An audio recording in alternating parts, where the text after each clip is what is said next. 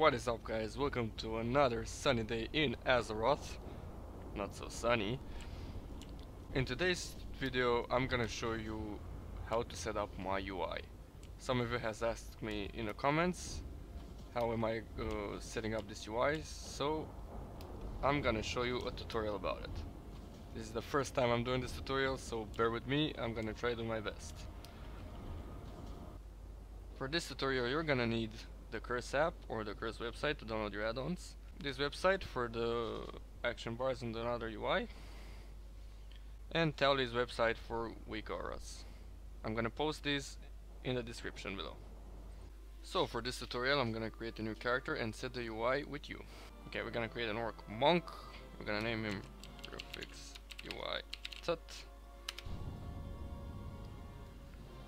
Alright, we're gonna disable every add-on and we're gonna enable UI, shadowed unit frames, SCADA, and weak auras. So we're gonna be greeted with this interface. We're gonna click install. This installs it for our current character. Okay, let me zoom out a bit. From here we have our colors for the class: monk, priest, mage, demon hunter. We're gonna go with monk, of course. You're gonna choose your class color or another color if you prefer another one. So for first we're gonna go to frames. On the raid part we're gonna click the blizzard ones because we don't want to use the shadow unit frames ones. We're gonna reload the UI. Then we're gonna head over to auras. We're gonna debuff consolidate buffs because I don't want them consolidated. I want all my buffs to be shown. Of course this is a personal preference. Okay, for the bags you will see that we do not have the lock frames checked because as default the bag shows up here and I want to move it somewhere up here. After we moved it, we go back to the UI and lock the frames so we cannot move it again. Now we're gonna set up the chat. The font that I use is Vibro Seb with the 16 font size, and for the edit box Vibro Seb without changing any fonts. For the bars I do not use Lui's bars because I think they're buggy and they have a lot of input lag. If you're a demon hunter and you use rain from above, your action bar will not toggle and you're just gonna sit up in the air and cannot use your ability. So I'm gonna click disable on this. UI needs to be reset. Also here at the bars I'm gonna disable all the rest of the artwork. If you wanna keep it, that's a personal preference, but I'm gonna use other action bars. So I'm gonna disable all these. Okay. Now at the swing timer, I do not want my swing timer to show and it will overlay with my action bar, so I'm gonna put the position to max negative so it won't show. We're disabling the tooltips because I'm using another UI's tooltips. Now for the unit frames. I'm gonna choose the layout Chandrella here because I like it more. See, it changed. I'm gonna disable the XP and the reputation. Player and target. Now, I do not use these unit frames. I'm gonna use the shadowed unit frames, but I cannot disable player and target unit frames, and I also like how the cast bars look. So I'm gonna keep them enabled and not faded. If they fade, my cast bar will not show. So I'm gonna move them out of the way, somewhere I cannot notice them. I will show you in a second. So we go to player, we disable the border and the background. Alright. We're gonna disable the text.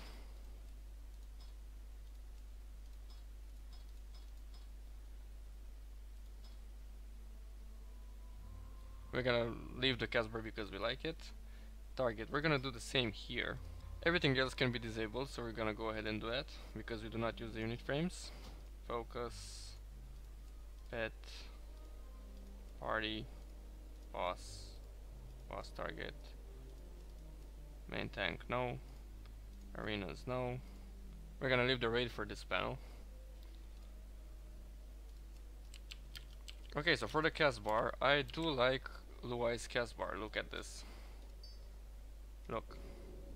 See, I like how it looks right now, and I don't want to change that. And I want my targets to be displayed with their cast bar here too.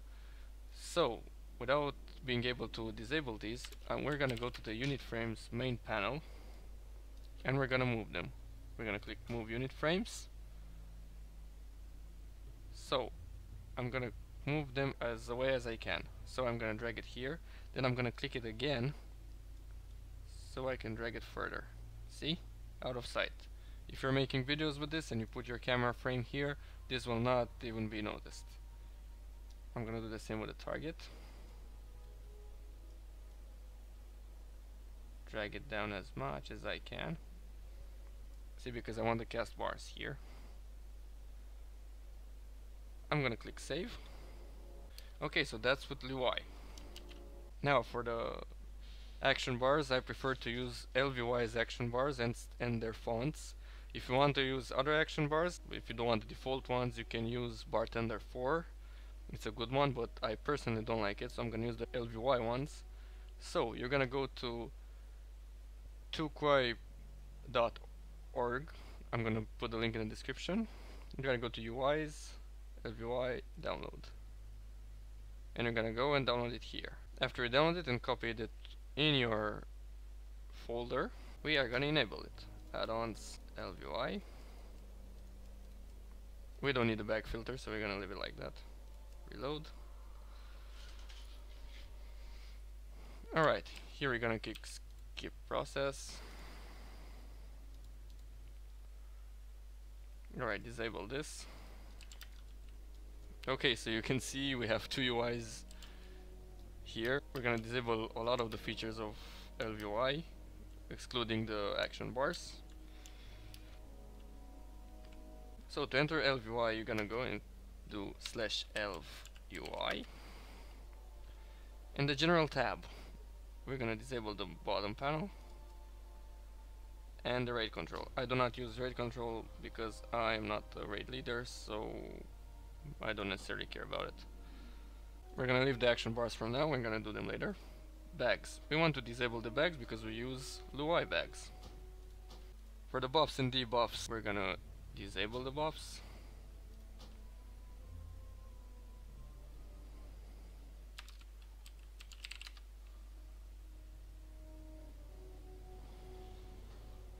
We're gonna disable the chat so we don't have these wall things. Now your chat is disabled, but you still have these layers. So what I personally did, I went to the key bindings, and for the LVY I toggled the chat to be hidden away. Mine is Ctrl Q. So I'm gonna go ahead and do that, and the UI disappeared. So I don't have any problems. With the data bars, we don't need them because I'm using weak auras. You can use these bars, see, for XP, for artifact power, for prestige, but I'm not using them. We're gonna disable the minimap, so we can use the UI's minimap. For the nameplates, I like to keep these UI's nameplates because they're wide. They usually show me in a battleground who is a healer with the plus icon here. So I think they're really helpful. If you don't want to use these nameplates, you can use QI nameplates, download them from the Curse app. They're amazing too, but I prefer these ones instead. We go to skins, we disable all these skins. These skins were like the options, you know. So if you click a friendlies, now it's the Blizzard skin. If you would have the LVY skin, this will be all black, without these colors and overlays.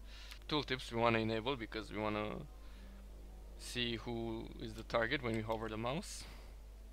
Now at the uniframes, we're gonna disable all of them, since we're using shadow unit frames. Okay, so now we can deal with the action bars. We go to the action bars. I usually disable pet bar because I don't play any pet based class. Stance bar. Micro bar is the bar for, see if I enable it, is the bar for your options, from your game options, but you get that here also from the other UI, so you don't need that. What we're gonna do next, we're gonna go to bar 4, We're gonna disable this backdrop here. There's the normal action bar. And now comes the tricky part when we move UI elements in our display. So we go to the toggle anchors and we can move anything in here. So my talking head frame usually stays here.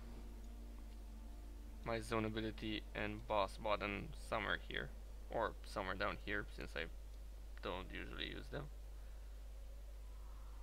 Usually gonna be above my action bar. Okay, so now I'm gonna move my bars. Bar 3. We also need to enable some of them, like bar 2. Enable. Go back to toggle. Bar 2 is gonna be above bar 3. The trick here is bar 3 has more buttons, but they're not shown, so we're gonna make them show. We're gonna go here, buttons, 12 buttons, and buttons per row, 12. And now we have our whole bar. We toggle again. We move these here. If you want to move them like a really okay distance, we're just gonna move them with the arrows. Just gonna align them a bit. You can align these yourself, or you might want them on a display. Alright, bar 5 is gonna have 12 buttons, but there's gonna be 1 button per row, and this bar goes up here. I'm gonna put it a bit further. Okay, we're gonna move the vehicle frame a bit right here.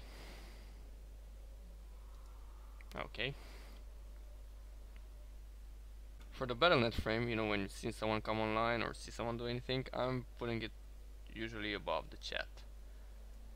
So I'm just gonna put my boss button here, my zone ability here. Alright. These are the action bars. Now for the unit frames, I'm gonna show you the shadowed unit frames. If you wanna toggle them, if you wanna toggle their options, you're gonna type /SUF. Go to general, and we unlock frames. We have all our frames here and we can do whatever we want with them. I disabled the party ones, the raid ones, because I use the WoW's raid and party frames that are gonna show up here. If it's a party, it's gonna show up only on this row.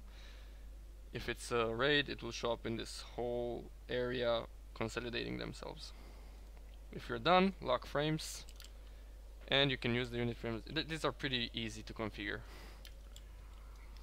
Now, you notice in my videos that I have a frame here for my artifact power and my item level, and here for the prestige level. So I'm gonna show you how to enable that. Okay, so we go to Tauli's website.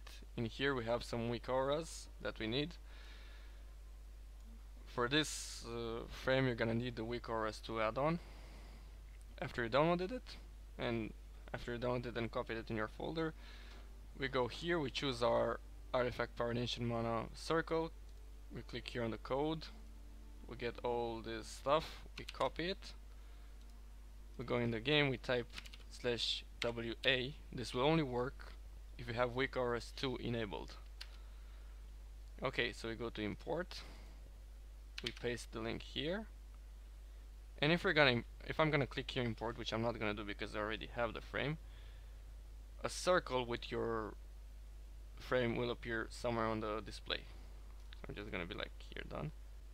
So here's gonna be a circle. Now from here you can position it wherever you want to. I like it here.